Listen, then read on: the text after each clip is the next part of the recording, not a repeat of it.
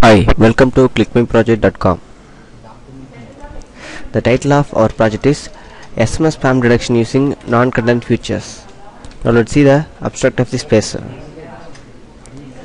Short message service text message are indispensable in our lives today, but along with the convenience of using SMS messages in our daily lives, we also face a serious problem caused by SMS spamming.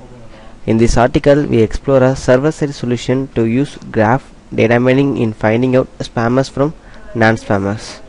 An important issue is whether we can detect spammers the contentless futures.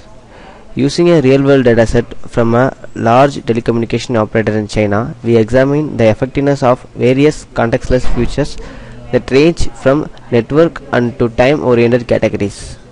We find that some individually appealing features are in fact not very effective, whereas a combination of temporal and network features can be very useful in training high-performance classifiers for spammer detection.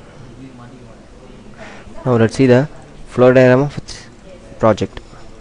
We are deploying this application in server side like service provider like such as Airtel, Aircel.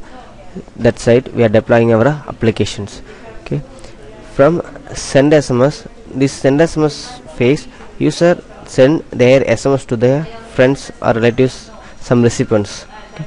This send SMS goes to the base station and also it goes to the service provider side. In service provider side, they check the status of the user.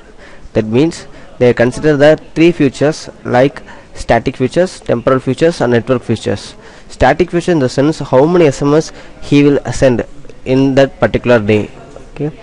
Then in temporal feature it will check the in particular time how many SMS he or she will send the SMS to the recipients. In network features, how many recipients are in a particular one SMS. If any one of the features exceeding the maximum level, it denies the sender of SMS. If three features are not exceed the maximum level, in the sense it allow user to send the SMS to the receiver. Then allow the user to send the SMS. If the three features are not exceeding the limit, then the SMS is received on client side. This application should be deployed in server side, not in client side. Now let's see the brief project demo explanation.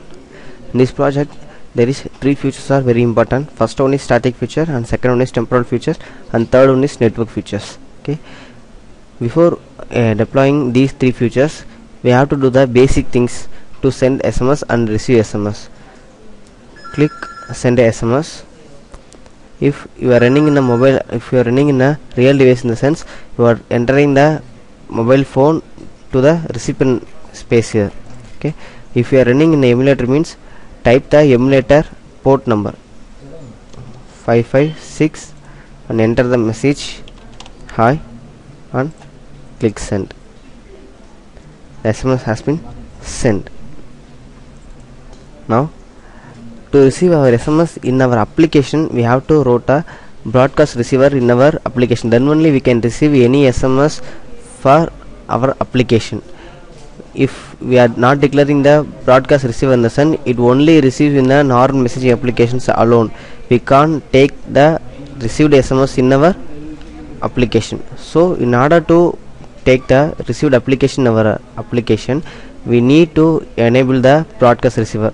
For that, we are entering the broadcast receiver. This broadcast receiver is automatically start when the device is start up the application.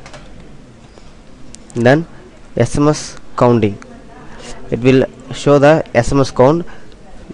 So now we are sending one SMS, so total number of SMS send and received count is 1. Number of send SMS count is 1 alone, and number of receive SMS is 0. Okay. Now in static feature, we have to set up the limit for the user. These limit are set by the service provider, not a user application. We are developing the application in user side and deploy it in a service provider. So this application should run on service provider side, not in client side. Okay. we have to run this application in service provider like a try application. It will very useful to prevent the spammers from non-spammers. Enter the SMS allowed to send is type 1 and SMS size is 1 and click save data. The settings has been saved successfully. Now send the another SMS. Enter the number 556. Enter the number 556 and SMS hi. Click send instance. It will show the blocked SMS because we are applying that only one SMS is sent by the particular user. Not only the particular user, overall user can send only one SMS alone. So if you are sending any SMS after that, means it doesn't allow the any users. Okay.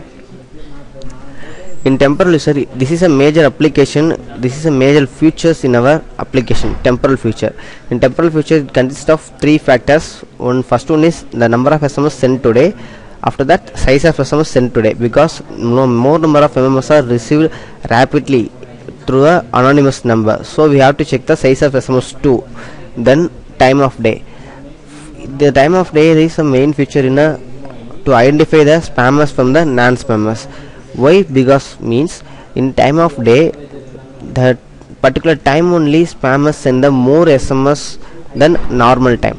For example, in our paper they mentioned that 8 p.m. to 10 p.m. and also morning 8 p.m. morning 8 a.m. to 12 a.m. the spammers send more SMS in particular day, in particular time. So we have to calculate the time they send, how many SMS they send in a particular date. Okay, click send SMS today. Only one SMS is sent by the user.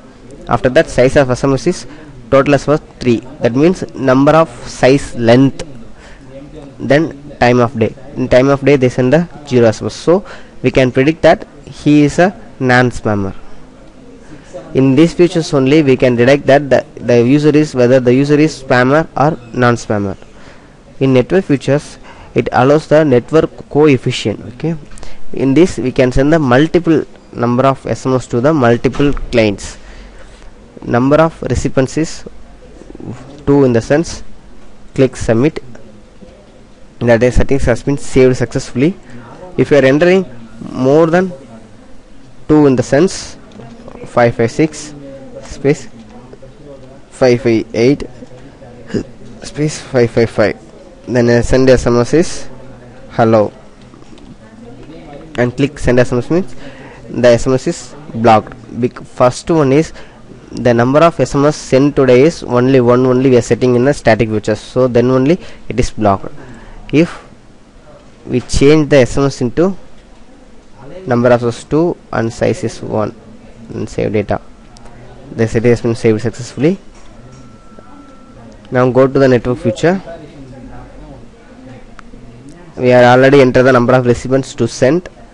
Enter the multiple number 556 space 5558 space 5555. Enter the SMS hello.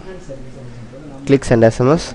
It will show you are not allowed to send SMS to maximum number of recipients, because we are setting that only 2 number of recipients can send in at a time. So here we are checking that only 3 recipients are allowed. So delete the number and send SMS block. This application is very useful while applying the try application. Okay, thank you for watching. Thank you.